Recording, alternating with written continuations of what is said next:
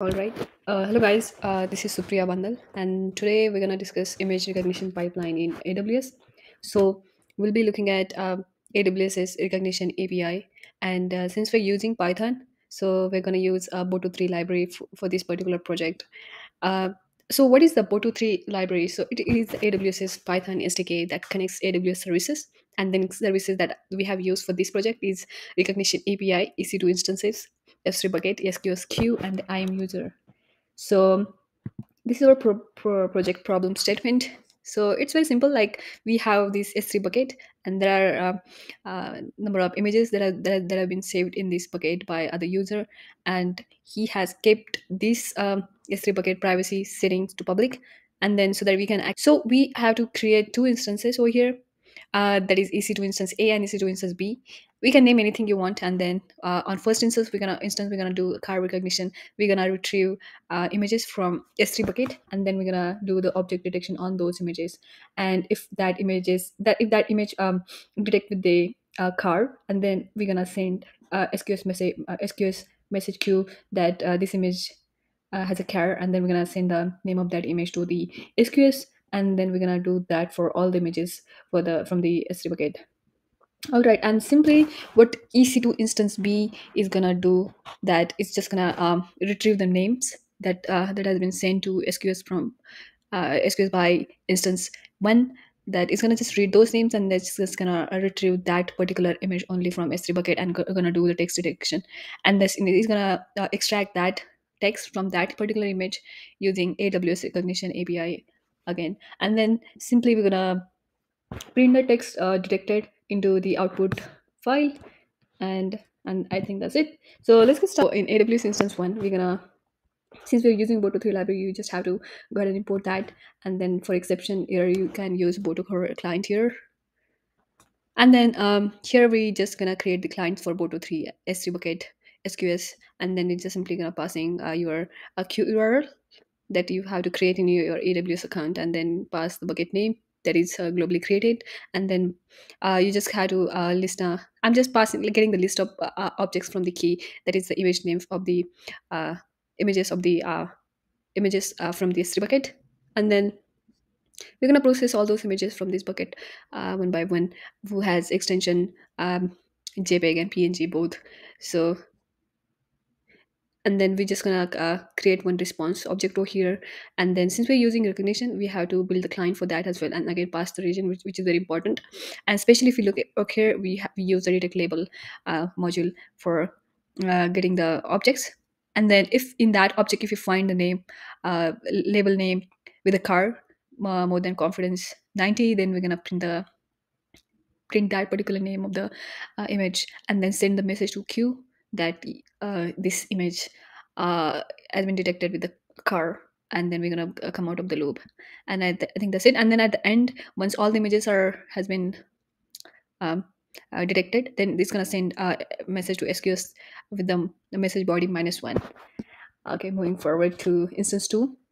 Similarly, we're gonna build a client for S3, SQS, and recognition services, and then simply defining QRL and bucket name.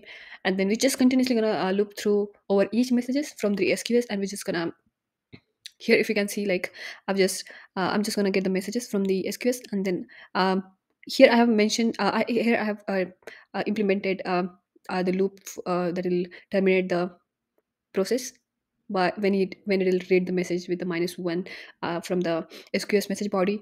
I put the one condition: it should not break the loop before processing other images. So this message only will work when it is the last message in the queue. So it should be the last message. That means there will be only one message in the queue, and then only this um, block is gonna work, and then it's gonna come out of the uh, loop.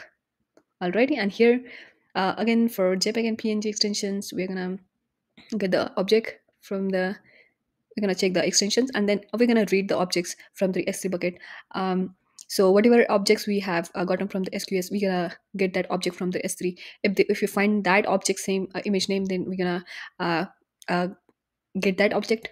And then we're going to do the way here we're again building the response object for text detection using the recognition. And then um, we simply gonna write that text from that image we're gonna use the line function, and then we're just storing that text, detected text in the detected text over here. And then whatever detected text we got, we're gonna just strip it and then just append into the output dot file.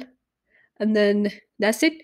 And once we have processed all the images and we only left with the one last image, is going to come out of the loop and it's going to break the process. So let's see how it works.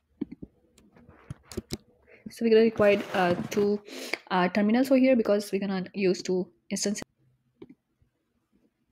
So you have to go to your instances and then copy your instances. So here, if you click on first instance and then just connect it and copy the link and then just paste over here and hit enter, and you will be into your Amazon Linux AMI. And similarly for a second instance, go back and then choose the second instance, connect, copy, paste in second instance, and you'll be in your Amazon Linux AMI. All right, if you do ls, then you'll see that I have already attached those AWS instances.py files over here. I'm simply using this cyberduck. Okay, I have to build the connection over here first. Once I connect the connection, I can see like what are the files available here. I'm just gonna delete this file, delete, because I want to show how it would get generate. So here you can see like there is no output.txt file. So first of all, you have to run the Python 3 AWS dot file, and then simultaneously you can run your Python 3 dot truth, which is gonna start detecting uh, the text simultaneously. So both the instances should run in parallel, and then it's gonna write all the text.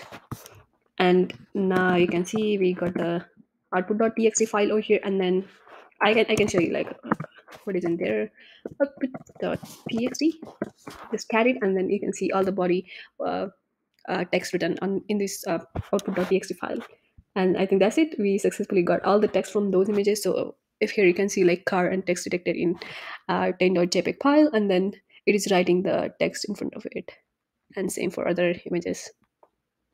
Alrighty, I think that's it for this video. Thank you so much.